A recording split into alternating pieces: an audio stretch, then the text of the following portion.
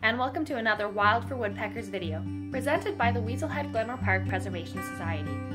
In our previous videos, we learned about what species of woodpeckers you can find in the Weaselhead, how to identify them, signs of woodpeckers, and some adaptations that protect their brains and allow them to hammer away at wood to find food.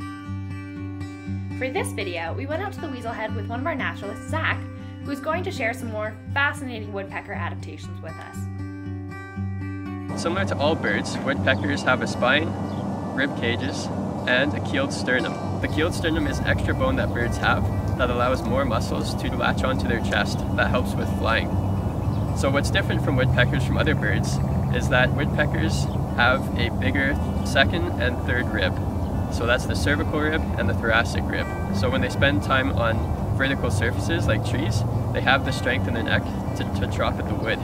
Other woodpeckers, like the northern flicker, which doesn't spend as much time on the vertical plane, second and third ribs aren't as pronounced because it spends more time on the ground eating insects. So what I mean about the vertical plane is that the woodpeckers are adapted to living on the trunk of a tree. A woodpecker's tongue not only protects its crane from impacts, but it's also really good at getting into the bark and catching insects. There's a lot of touch receptors on the tongue, similar to our hands, that can help them catch prey on the inside of the trunk. So while we use our hands, they use their tongue to find their food. For soft-bodied insects, they have barbs on their tongue, which when it gets in the hole, it latches onto them and they can pull them out.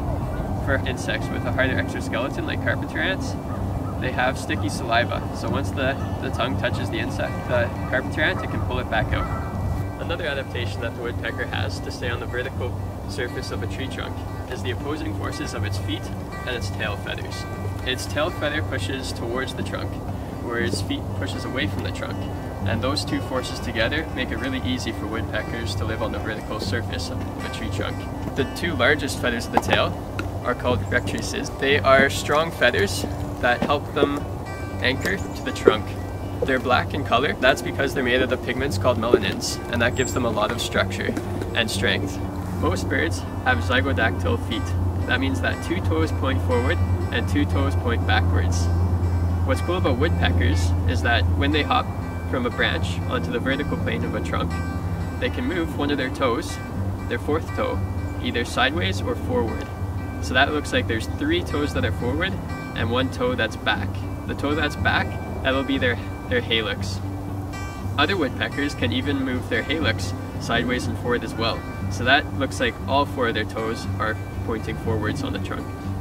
The birds are starting to come out in full force as many migratory species return or pass through these abundant wetlands. While you're in the park, remember that we share this space with wildlife, and our actions can greatly affect their ability to find food, mates, take care of their young, and rest.